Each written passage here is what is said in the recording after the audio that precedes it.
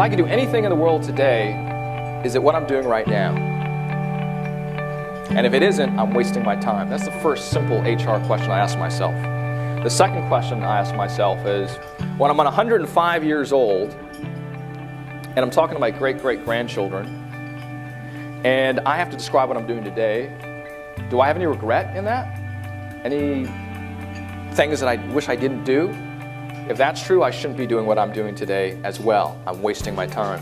Richard Lui is a news anchor for HLN.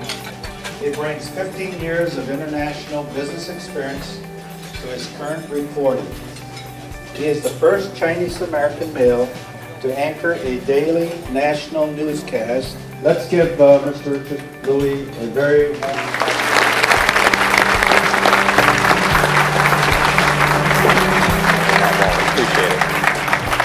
So I see my brain as a small bookshelf, and it's got 10 books on it. And every time I learn something, I put a book up on the left side, and one falls off on the right. And then I learn something else, I put up on the left side, and one falls off on the right.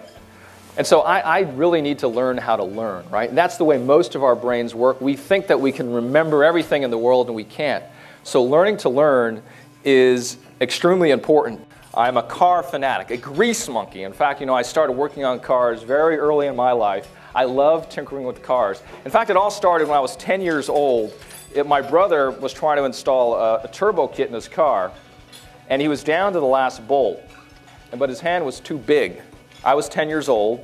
I had my pajamas on, and I was watching him. He said, "Richard, come on over here." And I was a guy that was able to put in that last bolt. And that was the first bolt of many to come. In fact, I want to show you a picture, if I can, of what was the pinnacle of my wrenchdom. This is the car.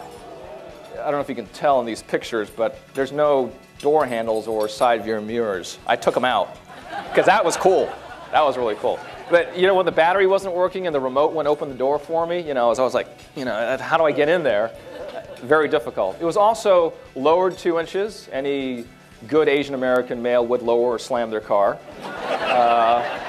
And I am one of those, so it was slammed. It also had headers that I put in, nitrous oxide and Borla 403 stainless steel exhaust system. It was, I love this thing. I loved it so much I took a picture of it with me. There it is. Yeah. Now, I'm going to zoom in a little. Notice the 80s ensemble here. We've got the Depeche Mode hair, long one side, short on the other. We've got here the lumberjack shirt, and of course we've got the peg jeans. But what's with the white jeans? Who wears white jeans nowadays, right? Bankruptcies, bailouts, pension funds, it's all been said. And so the question is, how do we get back that leadership that I was talking about and that I loved so much about my car specifically? Transformation for sure, but not necessarily a transformation of cutting costs and desperation, but instead transformation in an evolutionary manner. And that's what I'd like to talk about today, and specifically on the personal level, personal innovation, if you will. And I mean personal innovation from the perspective of having an ability to provide some unique ideas, but also the ability to turn that competency back on ourselves, to recreate ourselves, to meet what we want to do and our desires and not bowing to the constraints that exist around us. Now, my grandfather was a Chinese farmer, and he came to the United States in the late 1920s. There was a depression just about moving about that time of the history of our country. And there wasn't a lot of demand for a Chinese farmer in San Francisco, so he had some trouble, no doubt. This is what he saw: soup lines, people who couldn't even afford to buy an apple. And these are some of the things that we see today in different ways, and of course at different levels. So my grandfather decided he was going to quit farming, and he decided he was going to try to become a barber. Now, I'm not sure how translatable skills are from being to barber. And my dad will testify there's not a lot of transferable skills there.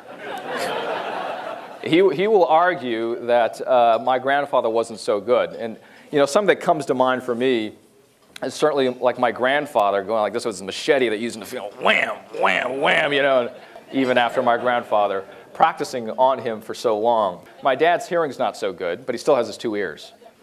But that's what my grandfather did. He changed his profession and his skill set, and over the years he got pretty good. In fact, there started to be some pictures that were on the walls, of some of the local politicians, some of the people that were important in the city. So, he was doing well for himself. And that new job, it transformed him. Him and his family of 13 children. They all were able to eat, they're all able to go to school, and they're all able to go to college. So I've tried to do the very same thing in my career. Be unafraid of learning to cut hair when all I know how to do is hoe fields. And my personal innovation has taken me through 4 or 5 very different careers. And I called up my dad and I said, Dad, we sold the business. He's like, yeah, all right, good. You know what I'm going to do? I think I'm going to become a journalist. I'm going to work for this network in Singapore. And I'm going to be an anchor there instead of going back to Mercer Management Consulting in New York. My dad laughed.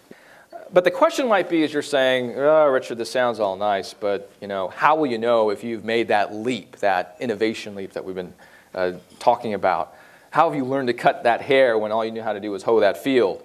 Well, one indicator, I believe, is that you discover you aren't who you thought you were, which brings me back to my grandfather.